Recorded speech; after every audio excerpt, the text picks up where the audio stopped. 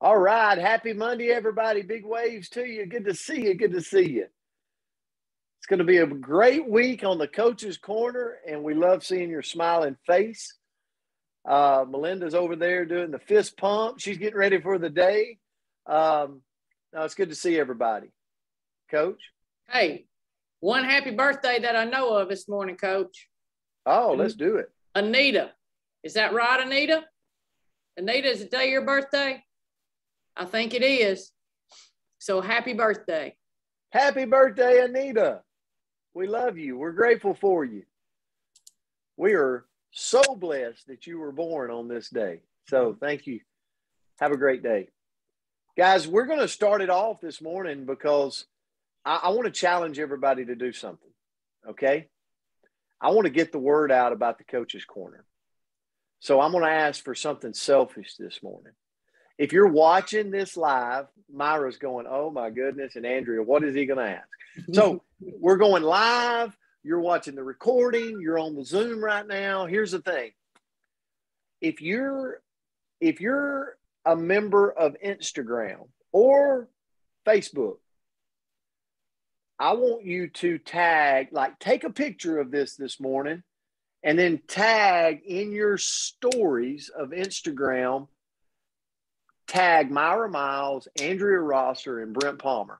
And we're going to go and we're going to share your post back on our stories, right? We're going to, so I'd like to see everybody's phone, unless you're on your phone. Let's take a picture together. I know this is crazy. We've been a little interactive here, okay? But you know what? When you're building a community, you got to get the word out of the community, right? You got to let the world know what we're so glad to have in our hands. And we have a beautiful community. So our word for today is being accountable. So can I account on you doing this, right? I hope so. So the word for today is accountable, and I'm joking a little bit, but I am so happy you're here, and it's going to be a great week. If you look at this word, it's the quality or state of being accountable, especially obligations or willingness to accept responsibility. You know, there's been so many things in my life, looking back on, reflecting on this word, thinking about it, to where I can tell you there's been things in my life I have not been accountable for.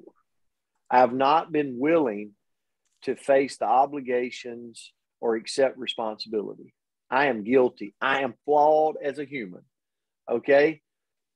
But I'll tell you this, being accountable is so super important with the different areas of your life. You know, how many of you can think, or maybe you're in right now, a profession to where you got an uphill climb? You come in, there's a lot to be done, and it's an uphill climb, but you got to be accountable to reach the peak, right? Or maybe you're getting ready for an Ironman like Lance is, right? It's an uphill climb to get ready for an Ironman, right? But you know what? You got to stay accountable to yourself in a lot of areas to get to that pinnacle point, that top of the Pikes Peak Mountain, to stand up there and say, yes, I did it. I did it. And so I looked at steps to be accountable, right? Steps to be accountable to myself, Brent Palmer, and you to yourself. Number one, we got to be willing to muster the courage to see it. We must be able to see the change that needs to take place in us. That's number one. That's the first step. I got to be able to see. Maybe it's that I'm pudgy. I'm talking to myself, by the way. I'm looking in the mirror and I'm going, Brent, you have gotten pudgy. Like you sides, all this stuff. Like, you got to first admit it to yourself and muster the courage to go, you know what? I've got to change. Number two, finding the heart to own it. And sometimes this is tough. Steps to being accountable. Number two, you got to find the heart to own. You know, it's an old adage that says, if you are not part of the solution, you are part of the problem. So if I'm looking around going, well, it's just stress, work. I mean, I'm just kind of like, I've just put on some extra baggage, some side handles because of everybody else. I'm not owning it. I'm making an excuse. And so guess what? Owning it and saying, you know what? I've got the solution. The solution is leveling up my life. The solution is getting into that community. The solution is drinking a gallon of water a day, taking my supplements, getting out and jogging, maybe going for a walk. Like there's solutions and I'm going to own it. Number 3, obtaining the wisdom to solve it. How are you going to solve it? Ask the question to yourself, what else can I do? What else can I do to take action on this behavior that I want to one day staying accountable, get to the top of the mountain in whatever that is in my life? And then the last, number 4, exercising the means to just do it. You know, so many times we think about it, we talk about it, we dream about it, but we just don't do it, right? And sometimes we just got to simply get out there and do it. And it might be ugly at first. We might be crawling at first. We might be, you know, it's an uphill battle at work, but you know what? I just kind of got to get in there, get into the paperwork, get after it, just do it, right? And that is the start to something special. If you don't do it, you will never reap the valuable benefits of being fully accountable. That's just the bottom line. And so I stole the quote from Coach Myra Miles this morning. I stole her quote.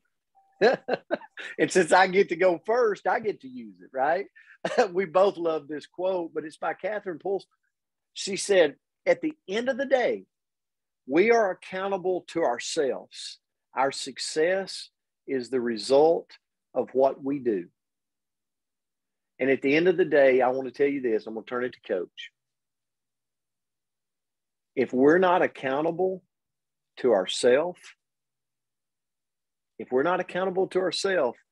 we can't help anyone else. We got to put the life vest on first, the oxygen mask on first, and we got to be accountable to Uno, number 1. And then if we're accountable to ourselves, we can go help others. Coach, I'm going to turn it to you. I'm fired up this morning. I'm excited.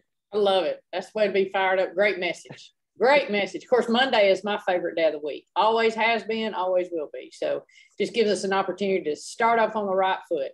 And I hope that we're all going to be more accountable and hold ourselves a little bit more to the accountability to others. So I'm going to talk about accountability and kind of give you some lists. And we'll go through this very quickly.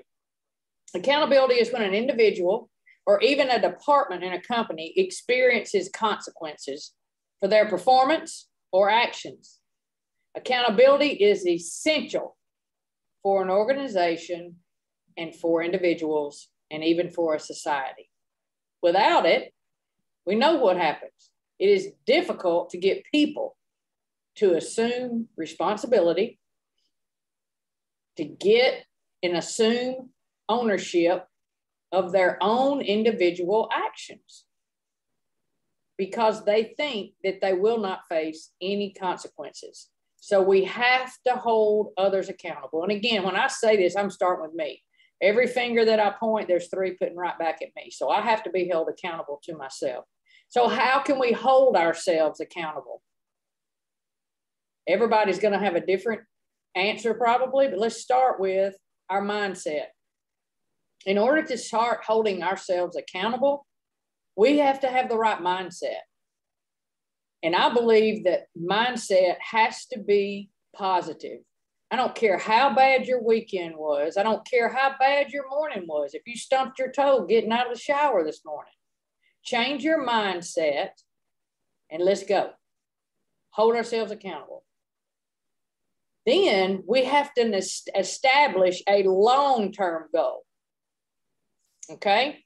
A long-term goal. If I tell myself, okay, or I tell Brent, Andrea, Hill, all you looking on the screen, in 1 year, I am going to have 15 more pounds off of me. Okay. Now I've got to hold myself accountable because I've done put it out there to everybody. Okay. Is it doable? Absolutely. If I get my mindset right. Now I've got to get short-term goals in place in order for me to get the long-term goals established. So now I'm going to have to be accountable for doing things every single day the right way if I want to be successful and be accountable. But set short-term goals.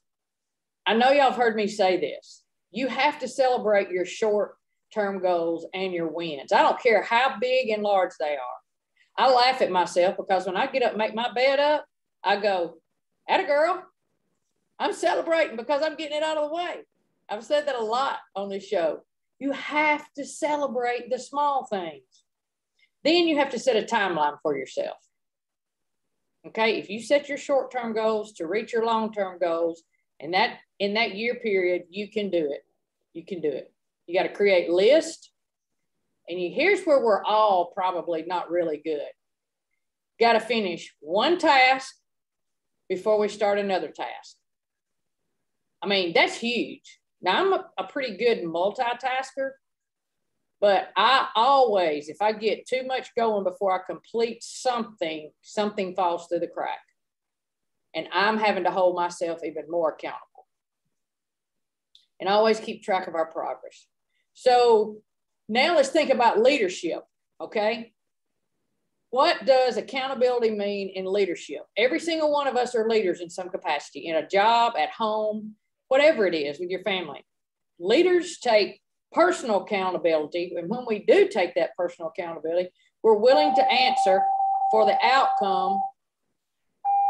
Hold on, Josh.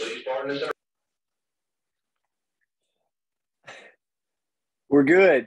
So I'm going to be accountable to you as your partner right here at the Coach's Corner. That's some good stuff. You're rolling, Coach. So I want to remind everybody, as you're looking through at Coach's screen in the back, you might just be able to barely see what's in the back of her. And I'm going to get her to talk maybe one morning about this.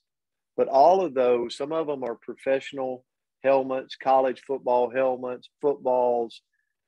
And when I went into her office the other day, I was like, they all represent relationships that she's built over the years. So powerful. Okay, sorry about that. Mr. Mann, I love him. He's the most energetic guy I've ever been around in my life, honestly. And I didn't think anybody was more energetic than Brent Palmer. But this cat, he's on it. And, buddy, he holds us all accountable, and I love that. So let me just kind of get going, finish up real quickly with you. You know, accountable leaders do not, and I put capital letters, do not, they do not blame others when things get off the track. So if you're an accountable leader in whatever organization you're in, you don't start pointing fingers and blaming others if you want to be looked at as an accountable person. An accountable leader always takes responsibility. To wrap up today, let me just say, if we want to be a more accountable individual and leader, we got to focus on the 4 P's real quickly. People, focus on their strengths because people matter. People matter. Number 2, purpose. Advance the group's vision. Help them see the vision. Focus on achieving goals. Empower others to perform. 3, performance. Focus on your team's performance. Again, when I say that, I'm starting with me. Focus upon your team. It will improve morale. Morale is everything. And progression. We must keep moving forward until our goals are achieved. Now, Coach said that we had the same quote this morning when I was reading it, and I just got tickled. But I went in there and I found me another one from Jason Kidd, who is a really good basketball player, and I think he actually coaches in the NBA now. But he said, championship teams are built on being prepared, playing unselfishly, and being held accountable. That's it in a nutshell. So anyway, let's be accountable today. Love you guys. So good to see you and look forward to seeing you in the morning. Everybody have a great day. Coach, thank you so much for those words. Let's have an amazing Monday. Let's find somebody today. Make them have a better day because we showed up. Love you guys. Grateful for you. Thank you. Thank you so much. Thank you. Thank you. Guys. Awesome.